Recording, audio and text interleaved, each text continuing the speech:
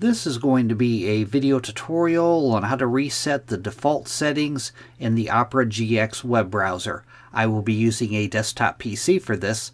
Let me jump over to my browser here. I have the Opera GX web browser opened up now. To restore your settings back to their default values, first thing you want to do is go off to the upper left hand corner, up to the little red O logo. You want to click on that.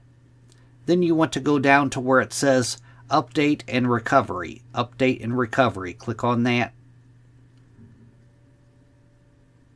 Now on the page that opens up here, in the center you could check for updates right here. Down below that it says if the browser isn't running well, resetting the default state might help. You can choose to preserve your personal data and only reset settings, or to perform a fully freshens reinstall.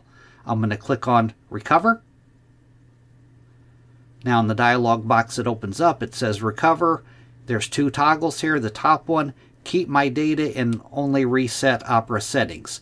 This will revert your search engine to its default, remove pinned tabs, and reset the browser settings. It will also disable all extensions and clear temporary data like cookies. Your bookmarks, history, and saved passwords will not be cleared. If you toggle on the bottom one, Reset My Data and Opera Settings.